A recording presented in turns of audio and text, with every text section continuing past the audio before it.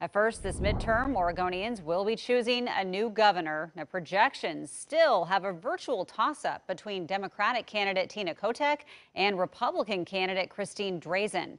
Unaffiliated candidate Betsy Johnson is a distant third. That's according to the latest projections and polls.